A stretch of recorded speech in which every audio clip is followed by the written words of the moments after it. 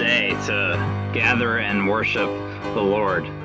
Glad that you're all here today as we continue our worship series, Faith Matters, and we'll be talking about prayer today. Prayer matters today and every day. And so we're going to open with prayer, and I'll invite you to pray along with me if you have your worship guide handy. Let us pray. Almighty God, unto whom all hearts be open, all desires known, and from whom no secrets are hid, cleanse the thoughts of our hearts by the inspiration of the Holy Spirit, that we may perfectly love thee and worthily magnify thy holy name, through Christ our Lord. Amen.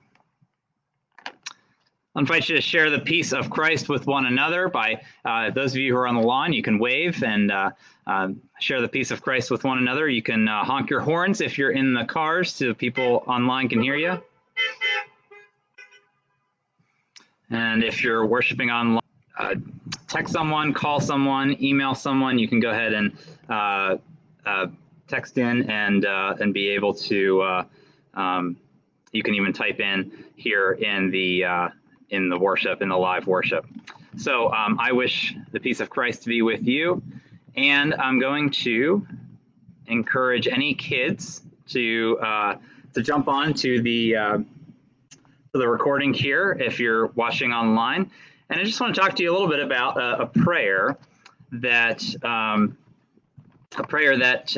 have learned in the past, and I've taught some of you this before, but I thought this would be a good week to go over it once again. And it is called a 5-finger prayer.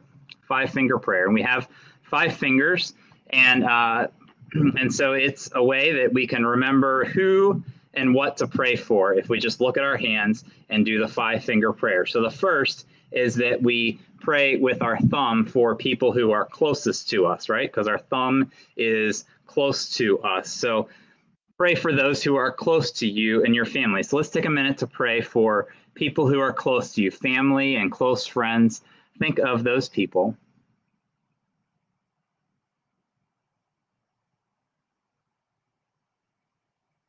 God, we pray for these people who are close to us. We pray for our family, and we thank you for those who love us so dearly. Okay, so the second finger that we're going to use to pray for is our pointer finger. These are people who point you in the right direction. So teachers, your teachers need prayer right now as the new school year continues. People who point you or direct you towards God. So perhaps me, your pastor, or perhaps other people in the church who you can think of.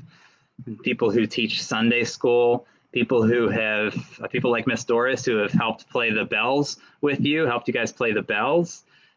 People who point you in the right direction and give you wisdom and guidance. That's what we'll pray for. So think of those people and pray for them.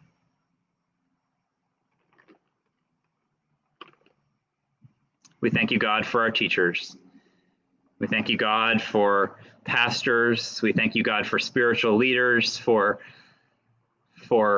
Sunday school teachers, for those who teach us to play the children's bells, for those who act as confirmation mentors. We thank you for the ways that they point us in the right direction. Now, the third of our 5-finger prayers is our middle finger, which is the tallest finger. See, it's the highest finger. So we think about those who lead, people who lead, perhaps lead our government, people like both locally and in our country, people who lead in our school. So maybe the principal. People who lead in other ways, people who lead, different places that we go. So let's pray for leaders, people who lead in our community and in our world. God, leading others is a difficult job, whether it's at school as a principal or or in our local community, or in our country, or in our world. So we pray for those leaders, that you would be with them, that you would give them wisdom, that you would give them courage, that you would give them compassion, that you would give them strength to do what they need to do. Okay, so we're almost done with how many fingers have we used? 1, 2, 3. So fourth finger, our ring finger. See, I have a ring on mine.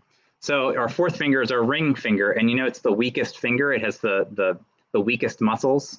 So it's one that we can use to remind ourselves to pray for those who are weak or sick or hurting, or those who need healing. Okay, so let's pray for. Can you think of someone who maybe needs healing, or someone who's sad today, or someone who's hurting?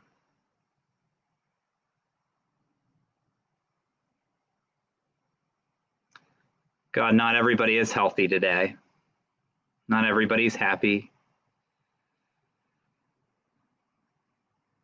Some people are in need of healing. Other people, Lord, are in need of your strength because they don't have much of their own strength anymore. And so we pray for them and all those around them.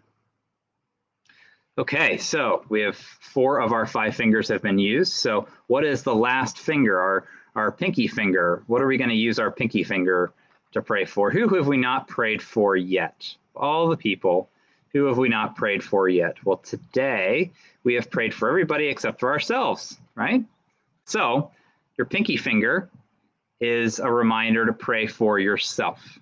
So let's take a minute, and I'll just let each of you silently pray for yourselves, and then I will close us in prayer. So think about what you want from God. What is it today that God could help you with? Pray for yourself.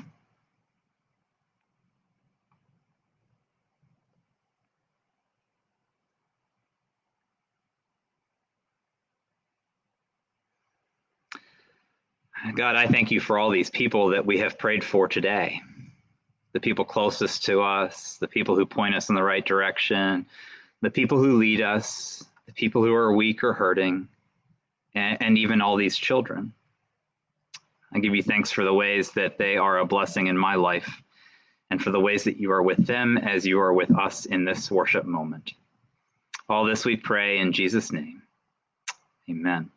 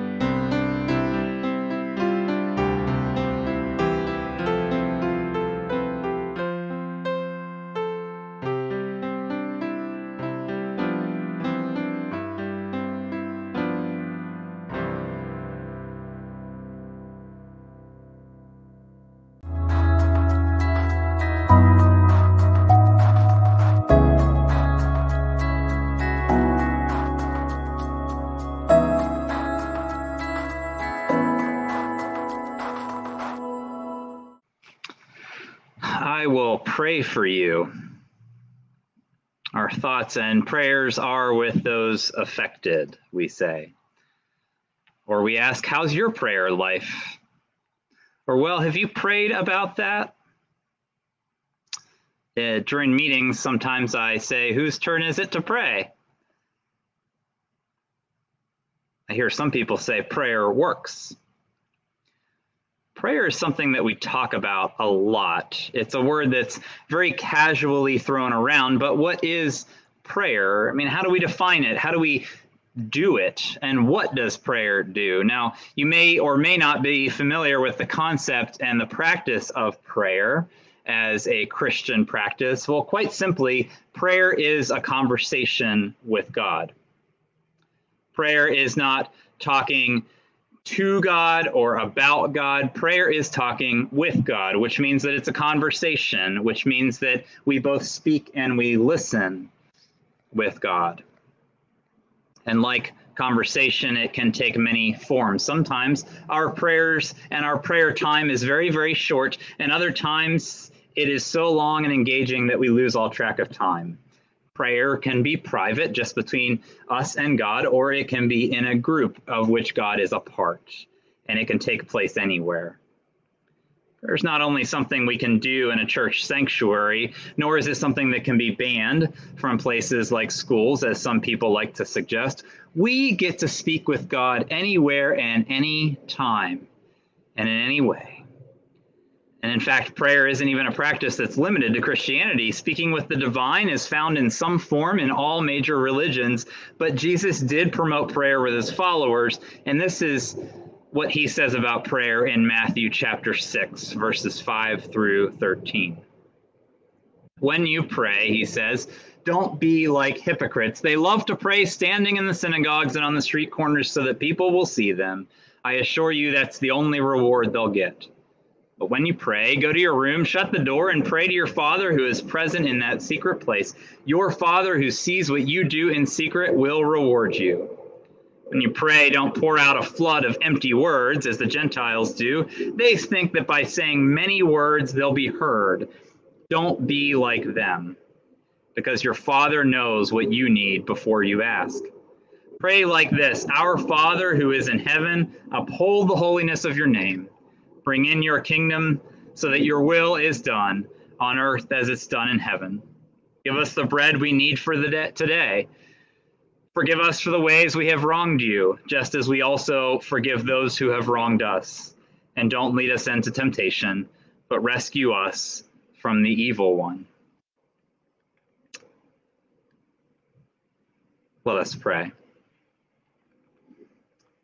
O Lord, open my lips, and my mouth will declare your praise. Amen. Okay, so as we dive into prayer today, we're going to look at two questions. One is why? Why do we even pray? What's the point of prayer? Why should we do it? And then second, how should we pray? If we determine that we should, then how do we do it? So first, why do we pray? Why should we? What's the point of prayer?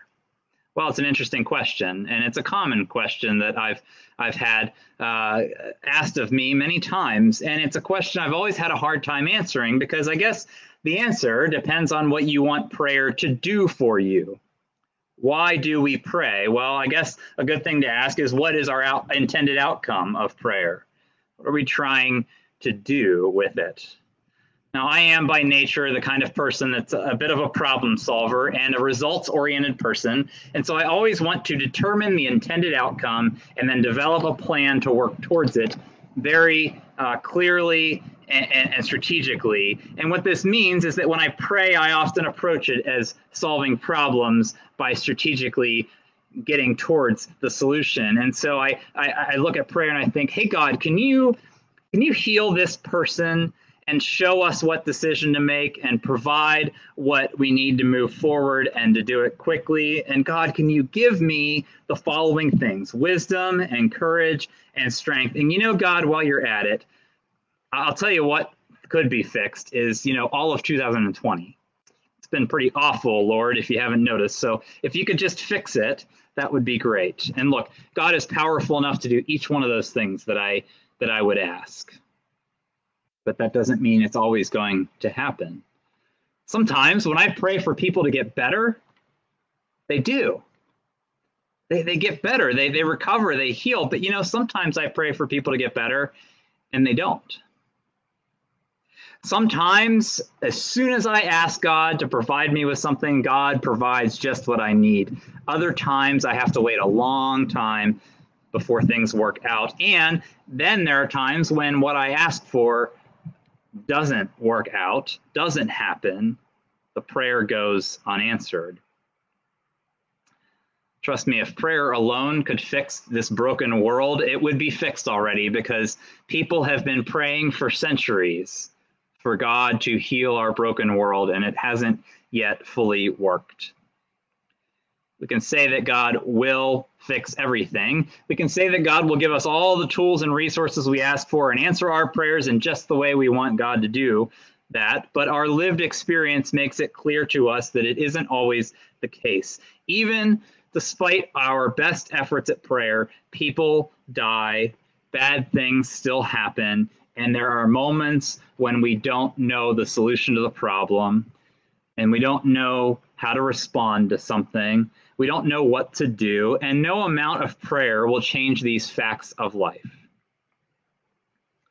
So I know I haven't quite given a good argument for praying yet, because it seems if prayer doesn't always get answered by God, what purpose would it serve? Is there a point to praying if we don't get the results that we're looking for, or the intended outcome?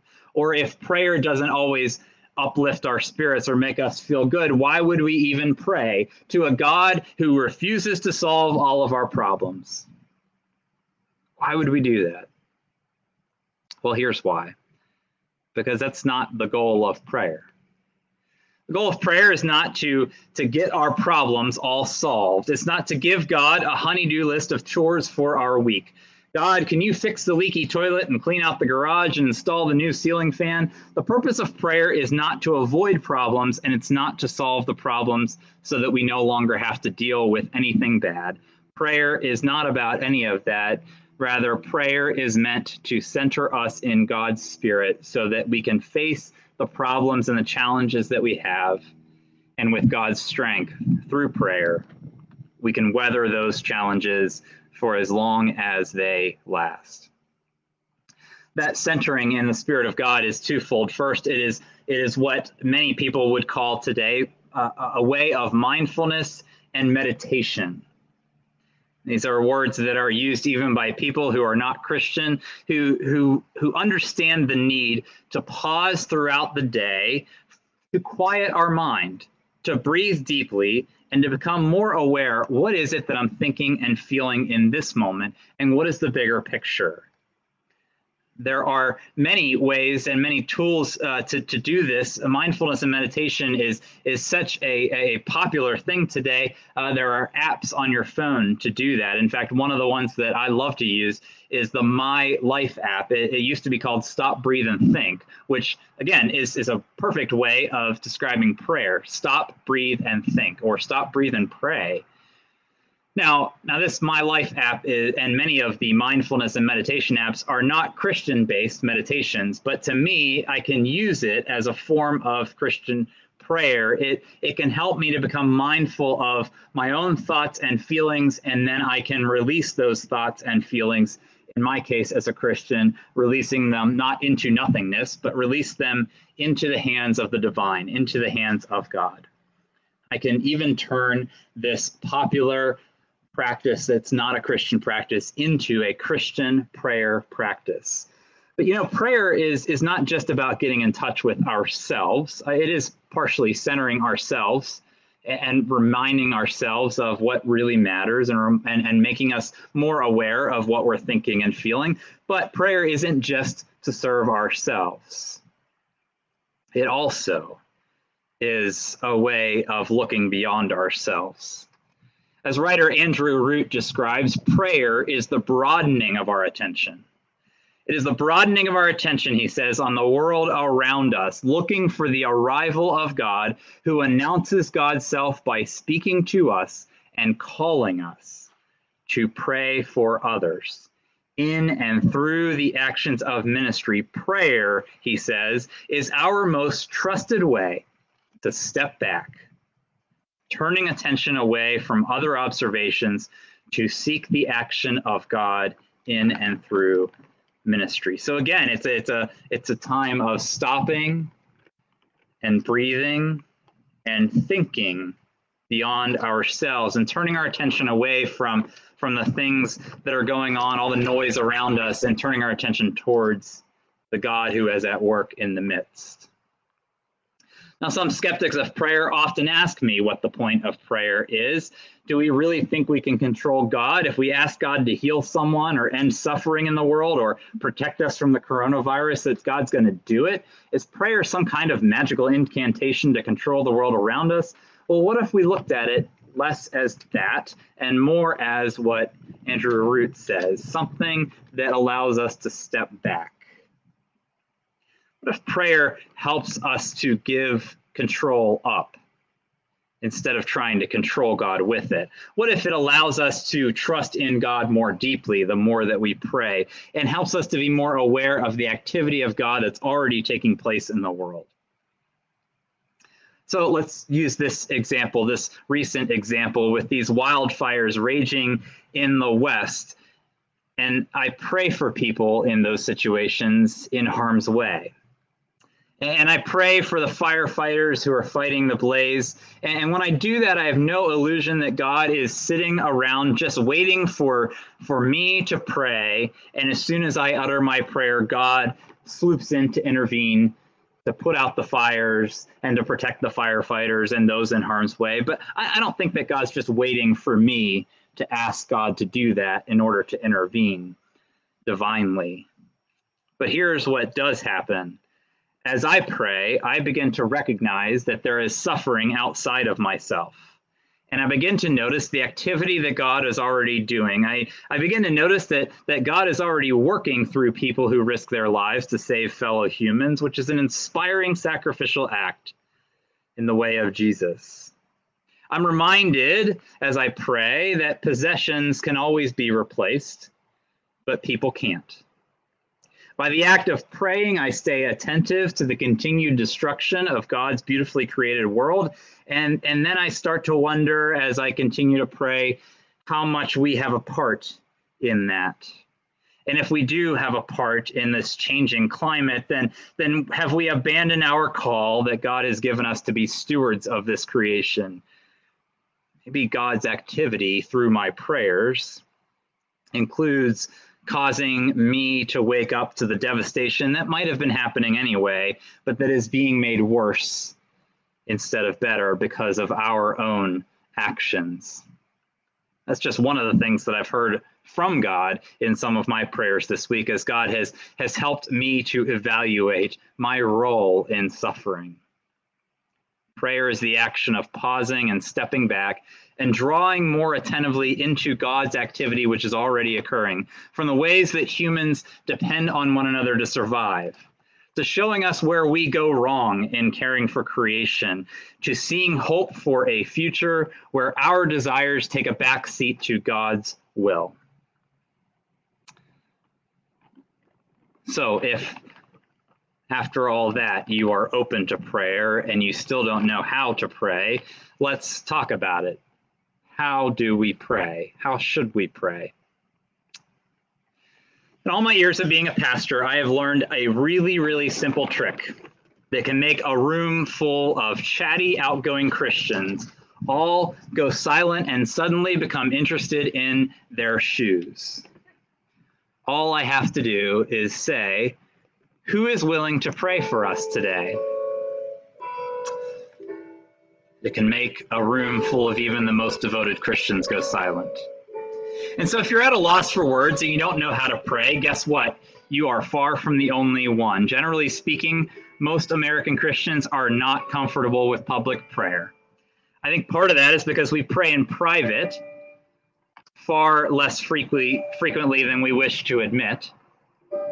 I also believe that we now have 2 to 3 generations of adults who were never actually taught to pray. They were taught that they should pray, but not taught how to pray as children. And I can only hope that with the children of today, we don't make the same mistake, and we teach them not only that they should pray, but we teach them how to pray at the dinner table, at bedtime, in Christian worship. And anytime we need to stop or pause in our lives and breathe in God's presence more deeply.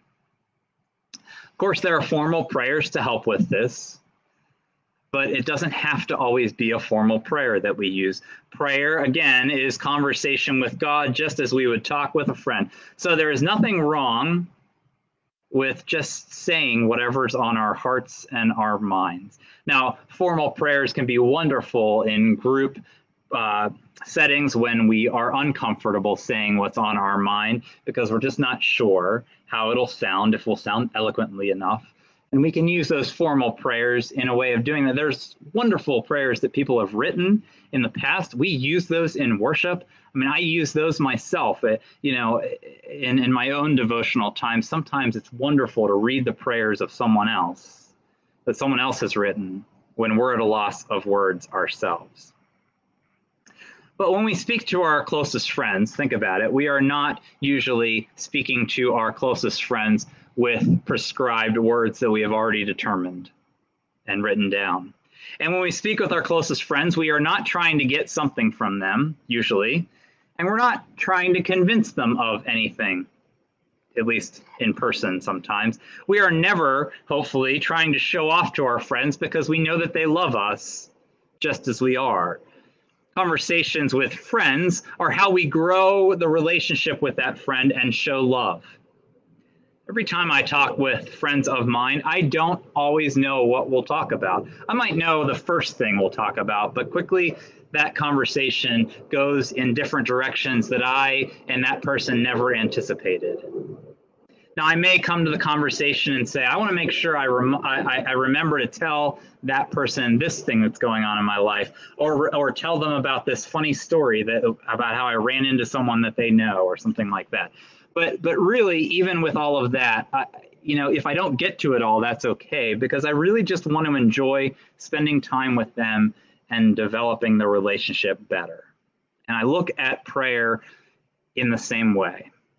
It's how we grow our relationship with God and how we show love for a God who already loves us and we don't have to show off for, and we don't have to convince of anything, and we don't have to feel like we're trying to get something out of God.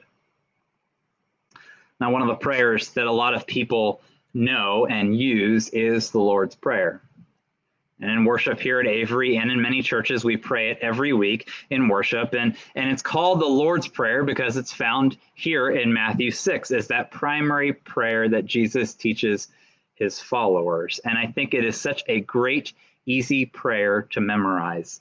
So it's a perfect place to start if you're not familiar or comfortable with this practice of prayer. Just commit to saying this prayer each and every day for 3 weeks, let's say, to develop a habit of praying. But that's not all there is to prayer, because notice that Jesus never says, pray then these words exactly as I say them. Because then we'd be wondering, well, which translation to use? I mean, the translation I read earlier was not the familiar Lord's Prayer that many people here may have learned growing up, because it is from a translation that's only about 10 years old. And I think that if we had to pray the words exactly as Jesus said them, then all of us would have to learn ancient Greek. That's what the book of Matthew was originally written in. And so Jesus says, pray then in this way, which means that he's giving us a perfect example of the content of our prayers. If we're not sure what to pray about in our prayers, then God gives us, through Jesus, a wonderful model. There's not just one way to pray, but lots of ways to pray. If you go to our church's YouTube channel, there is a spiritual exercises playlist with lots of different types of prayer, and you can experiment with them this week. In fact, I'd encourage you to do that. If you're familiar with mindfulness or meditation already, then some of these ways of praying might feel something like that. And if you need something more structured, there are things like the ACTS method of prayer: adoration, confession, thanksgiving, and supplication. And I have a video describing that. I have a video describing that 5-finger prayer if you missed the children's moments earlier, or if you just want a refresher. But in general, just remember that there are many, many ways to pray, just as there are many, many ways to talk and converse with friends and grow our relationship with friends. But one thing that we need to remember is that in prayer, we are not always the ones that should be doing the talking. Sometimes, and in fact, maybe more often than not, prayer should be a moment of silencing our own thoughts and our own voice so that we can listen for the Lord's voice.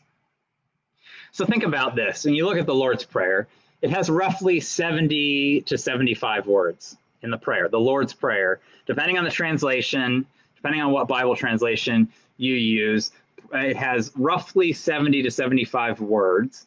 And even though the original text didn't have any punctuation, in most of the translations, there are about 11 periods or commas. So if you're praying a prayer of 70 to 75 words with 11 periods or commas, and you're actually paying attention to the punctuation, then you will discover as you read it that there is no way to pray this prayer quickly. I've never heard anyone pray this prayer fast. Our Father who art in heaven, hallowed be thy name. I've never heard anyone say that, because the periods and the commas intentionally slow us down into a measured pace. On average, there's a comma or period about every 7 words. So it means that maybe every time we say 7 words to God, we should pause and listen for God to speak at least 7 words back. Our prayers should include lots of deep breaths for silence and reflection, so that it's God's turn to speak to us and we don't miss what is being said.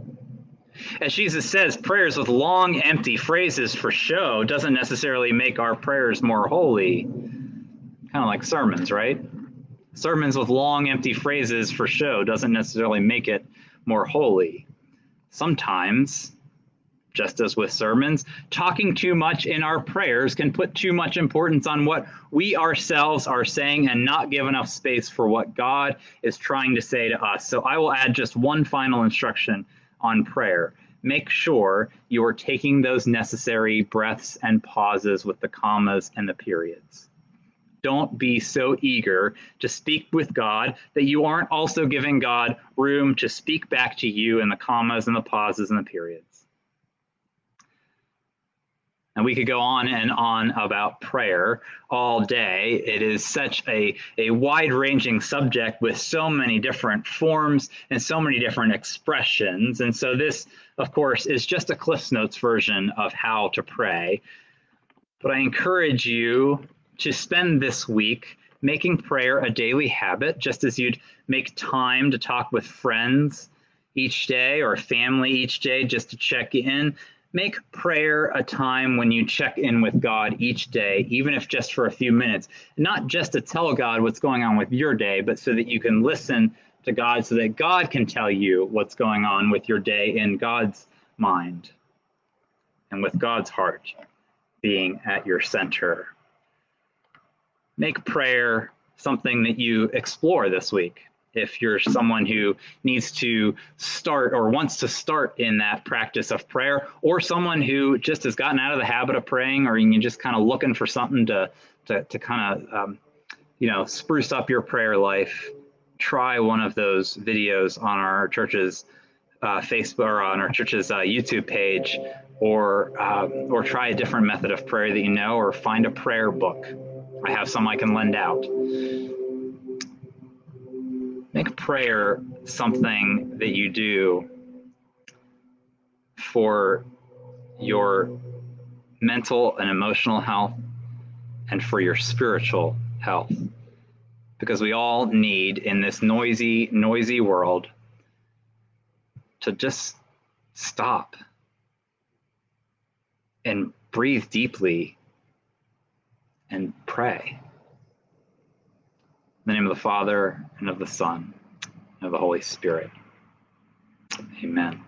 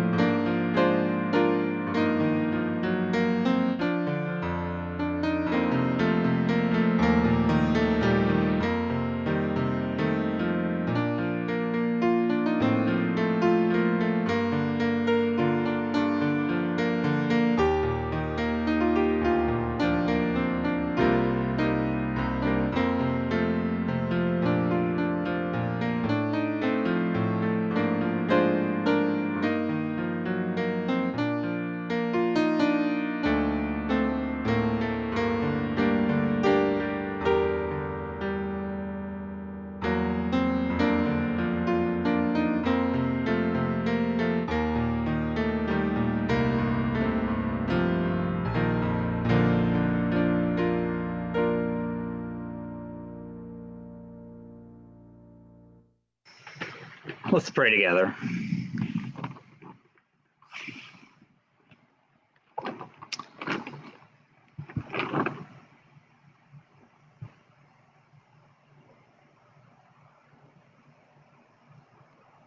Lord, we cast all our cares upon you today.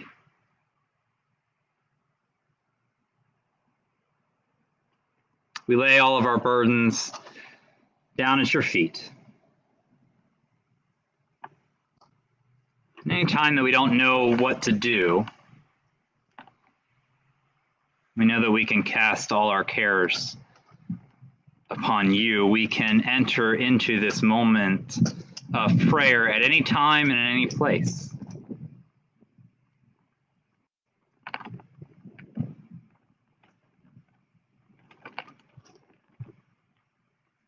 And in this time of prayer, we can share with you what's on our hearts and on our minds, and yet we can also feel the wind of your Spirit filling us up,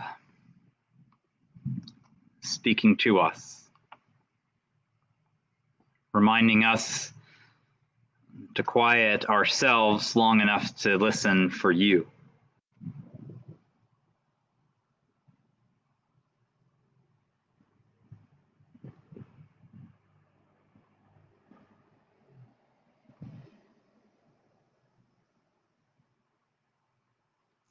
Lord, it's not hard to notice these days just how much suffering takes place outside of ourselves.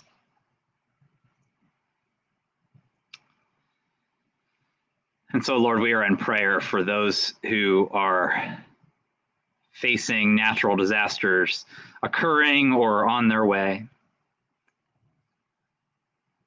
We're in prayer for, Lord, for those we know who are grieving, or those we know who are in need of healing.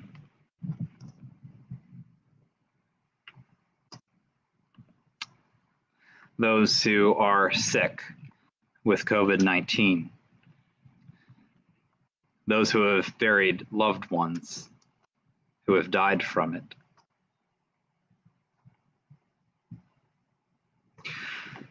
Those who aren't always seen as fully equal to others around them for one reason or another, because of their race or ethnicity, because of their gender, because of who they love. We pray, Lord, that you would help us to be mindful that each one of us is created in your image. And so without the full diversity of humanity, Lord, we don't fully reflect your image.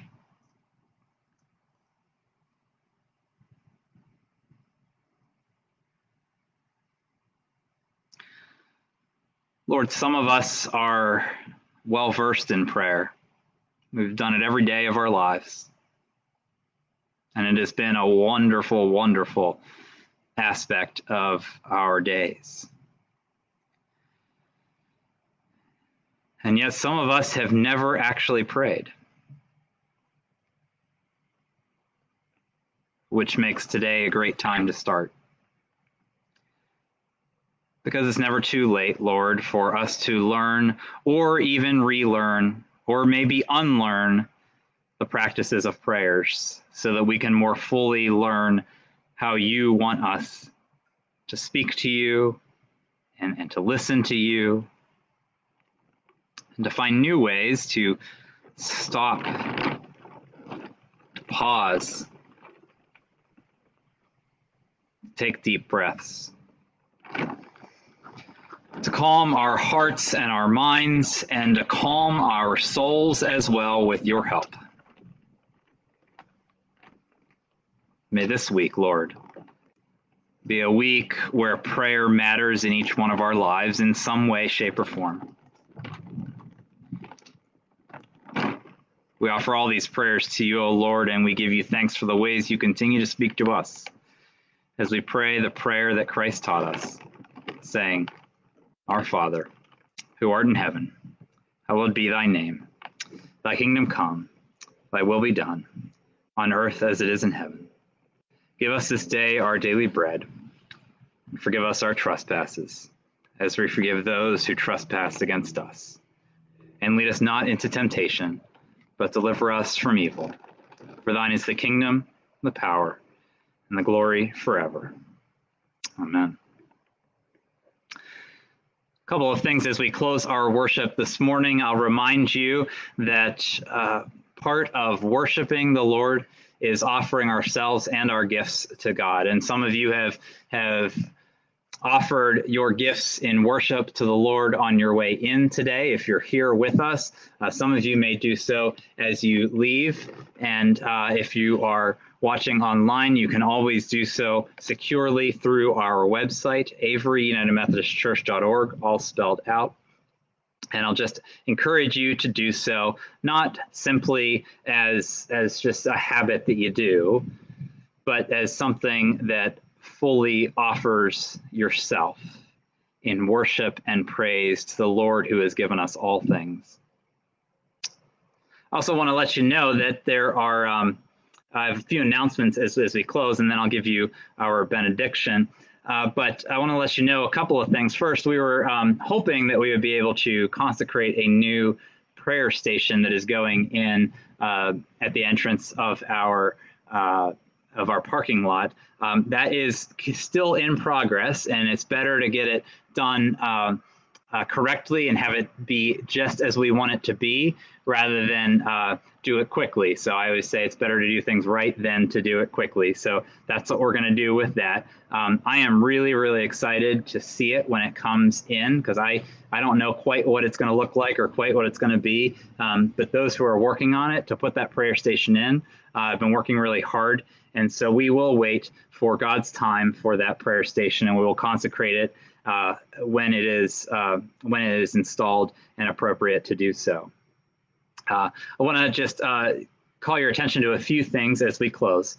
First is that these beautiful altar flowers are given to the glory of God in memory of Eunice Whitford by the Garda family. We have online fellowship a couple times a week on Tuesdays and Wednesdays. We're trying it. We're going to try it for a few more weeks and see what the attendance is. And so, you know, if you want to connect with people, it's a wonderful way to do that. And I think especially as we get into these colder months, we're going to want to be doing that a little bit more since we won't be able to get outside as much. Next week is going to be tentatively going to be the last Sunday that we'll be outside. We still think the weather will be good enough to get us at least one more week out here. And then we're already in conversations about how to best move inside, and we will communicate that to you as soon as we're able to throughout the next week or so. Call your attention to the prayer list. Remember those who are on the prayer concerns list, the shut-ins. Pray prayers of celebration for those whose birthdays are this week and anniversaries are this week. And then there are announcements listed. And so I'll encourage you to do that. And I'll just remind you that in a couple of ways we are using our social media accounts for the church to continue through this worship series so that you can worship between the Sundays, as I like to always say it. Worship does not just happen once a week, but it happens every day. And so we're trying to give you the tools and the resources to be able to continue in worship throughout your week, as well as connect other people to our worship. So I'll encourage you to do that. All the details about all of that and all the things that I've said and more are in the worship guide for you to read at your leisure. So, so take note of all of that. And I'll encourage you to go forth from this place, to remember that the God of all grace, who has called us to eternal glory, will himself restore, support, strengthen, and establish each and every one of us. To God be all power and honor and glory forever and ever. Amen. Go in peace and go to pray today and throughout the week.